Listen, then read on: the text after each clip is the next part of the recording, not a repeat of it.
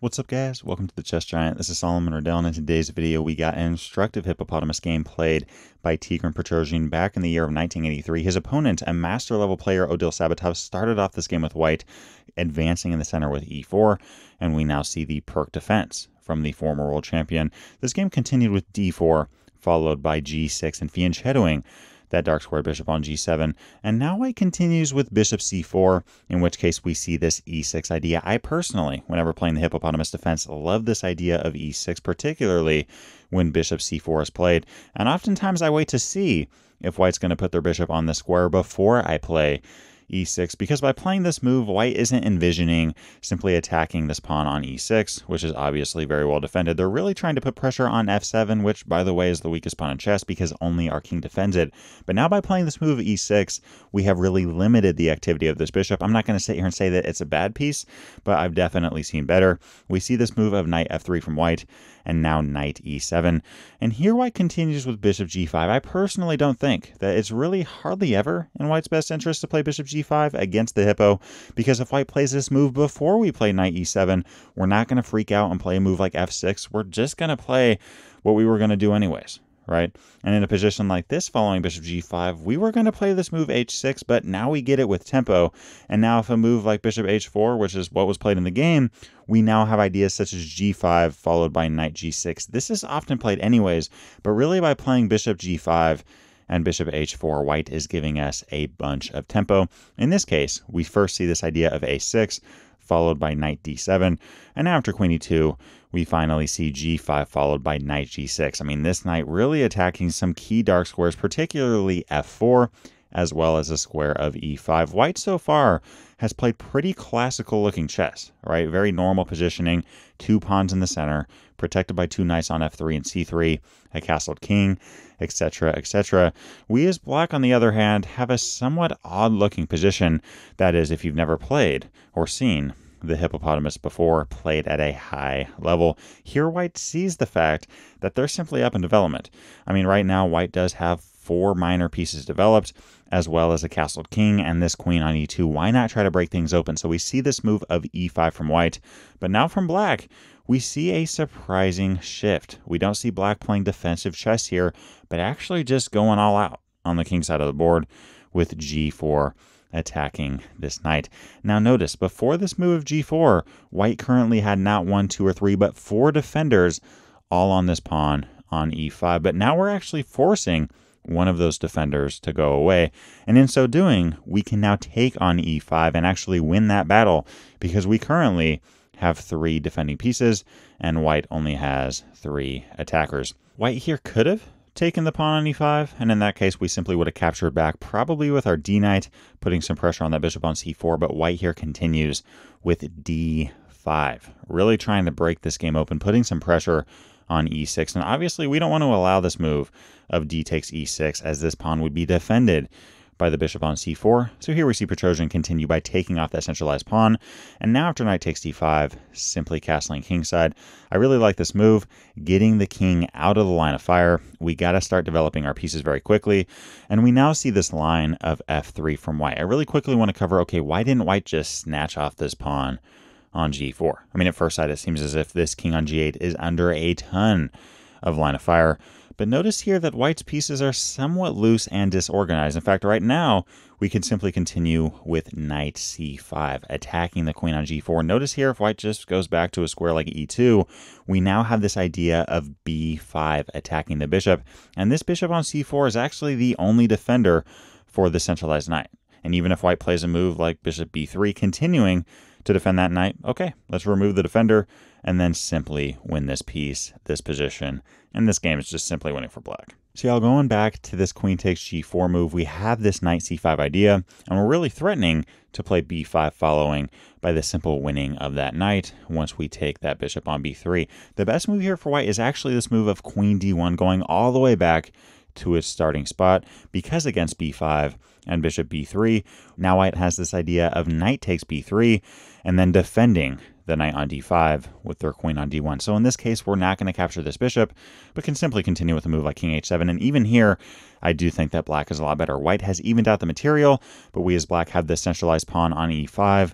A very coordinated game, active pieces all around, and we're actually eyeing this key f5 followed by f4 push on the king side, attacking the bishop with a very fun and active hippopotamus defense game. So again, y'all, here after castling kingside, white could have taken this pawn on g4, but knight c5 followed by b5 ideas really show that white's position is not all that great when you really analyze it. So here we see this move of f3. White here simply trying to break open the king side of the board and make this king on g8 a target. Here we see a response of b5 followed by knight c5. Again, a key idea. Sure, it works against queen takes g4, but it also just works pretty well in general. Right now, we are attacking this bishop on b3, and again, threatening to simply win this knight on d5 after doing so. So here we see this move of rook a d1, which is actually the best option in the position, because now if a move like knight takes b3, which is what was played in the game, white can capture back, and now this knight is defended by that rook on d1. But now we see a position in which, okay, what do we do as black? Well, currently, white is threatening to simply capture off our pawn on g4. And on top of that, white has potential knight b6 ideas here, attacking our queen, and on top of that, attacking our rook on a8. So why not defend this pawn on g4 and get rid of those knight b6 ideas? Let's just play this move of queen g5, right? Very active, throwing our queen to the action, eyeing some key squares, and defending this pawn. Here white plays the move of knight d2, but I really quickly want to cover why white did not take on c7. This seems to be a good option, but notice here we can now take on f3, and white now has to capture back with either the rook, queen, or pawn. Let's cover each of these. Well, first off, if a move like queen takes f3, we're simply going to play bishop g4, attacking the queen, and taking the rook short thereafter. If a move like rook takes f3, we're going to play rook a7. I mean, our rook's attacked, so why not just bring this rook up one square, threaten to just go with a piece, and the moment that that piece runs away to a square like d5, then bring our bishop g4, and yet again, we're going up the exchange here. See how queen takes f3 and rook takes f3 simply do not work here for white because of that bishop g4 idea. Very active game there for black. What about this move of g takes f3? Well, actually, this does technically give white even material, but we now have very great attacking chances starting off with knight f4. In fact, right now, queen f2 and queen e3 simply result in us winning that queen and having a simply crushing game. And here, if a move like queen e1, white has both of the rooks on the first rank, including their queen on e1. And really, the three minor pieces are scattered all around. We can now play a move again, like rook a7, attacking this knight. We got bishop h3 ideas on the way, and I just don't see a future in which white's going to be able to fight for equality here. So y'all, going back to this position, Petrosian's opponent was very smart to not capture on c7 because of that g takes f3 idea, but instead plays this move of knight d2. Whole idea being now when we do take on f3, we don't have to take back with a pawn, rook, or queen, but we can instead simply capture back with our knight on d2 and attack that queen on g5 with tempo. And here from Petrosian, we see the extremely aggressive and really best move of f5, expanding on the king side of the board. This does allow white to take on c7, but in that case, we see Petrosian respond with rook a7. And now following knight d5, white isn't even up material. In fact, white just evened out the material, but really by doing this, you can argue that white is being a little bit too greedy, or at least a little bit too eager to try to even out the material, because now we have bishop e6 attacking this knight yet again. And now if a move like knight b4 from white, we're going to continue expanding on the king side, and we just have an extremely active game with a ton of potential. Here, white really tries to lock things up, though, with f4, right? Attacking our queen, in which case Petrosian responds with queen d8, now forcing a double attack against this knight on d5. So now the knight goes, okay, I'm just going to run away, in which case we now have a very complicated and hard to navigate position for black here. There's a lot of options. How do we continue? Well, guys, one thing that I really tell my students is to always look at the positioning of your pieces and which pieces can become more active or more improved. This queen on d8 is currently under fire to this rook on d1. Not a deadly threat at the moment, but it definitely could be in the future. I mean, right now, white does have potential ideas like knight f3, attacking our queen, followed by putting pressure on that e5 pawn. So what do we do in a situation like this? We here see this move of queen c8. Now, this move at first sight may seem very passive, or at least, not very confrontational, just kind of moving our queen somewhere where it's not under the line of fire. But guys, if you look at this position, what is a better square that this queen can be on? First off, there's really no way for white to attack this queen in any near future, and this queen on c8 may not be quote-unquote active, but it has a ton of potential. I mean, it's currently covering c7, which would defend the pawn on e5. We have queen c6 ideas. We have queen c5 check ideas. We're really just making activity all the way down on the c-file. At any point, we could always just throw a queen over on a8. We have a lot of different options here and a lot of flexibility. And in a position like this, where you're trying to read and react what the opponent's going to do, putting a queen on c8 here really does give white a ton of trouble. We see this option here of a3, which really tries to stop the threat of b4, making this knight run away, in which case we would then be attacking the pawn on c2 because of this queen c8 move. And now from black, we see this move of rook e7, aiming the rook towards the opponent's queen. Guys, when I was younger, back in my tournament days, right now I'm 23. Back in the day, I was around 14, 15 years old. My chess coach told me that there's 4 rules to the opening. And the fourth one, or the fourth step, should I say, was aiming a rook at the opponent's king or queen. I mean, at this point, this rook on e7 isn't making any major threats, but you never know when things are going to break open, and you never know when this rook can come in handy. I mean, a rook on e7 is just much more beneficial for us than a rook on a7, which isn't really doing much except defending this pawn on a6. So here we see from white this move of queen e3, but notice here, if a move like f takes e5, white is going up a pawn, but this really frees up the pawn on f5, which is why white didn't go with this option. I mean, right now we could just continue with f4, attacking the bishop. If you want to run away again, okay, let's play f3.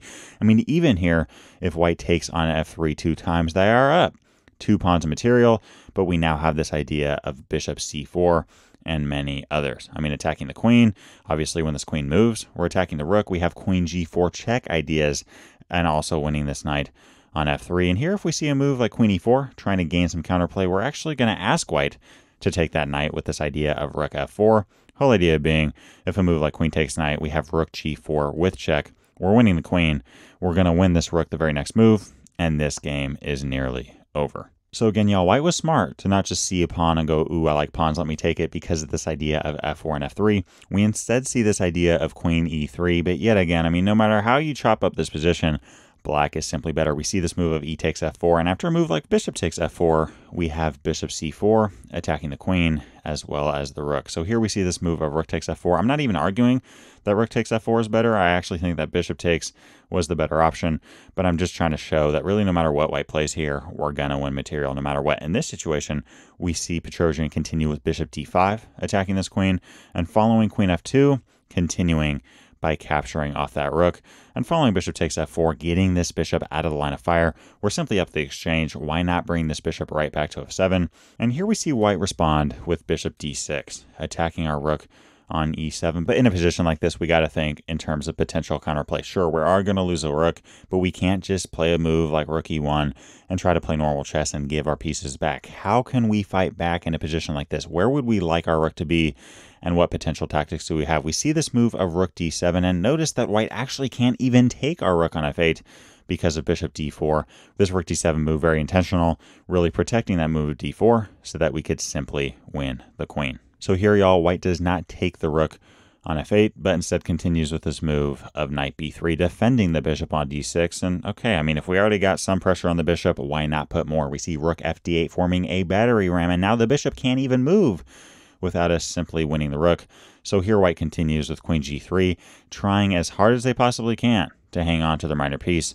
But here we see Petrosian continue with queen c6, and we now have a resignation from white.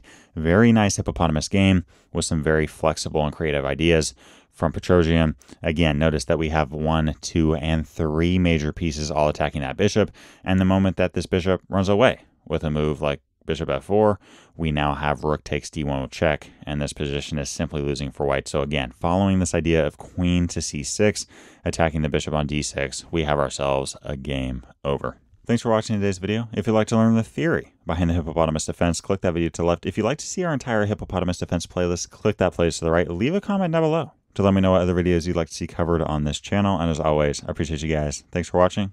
Peace.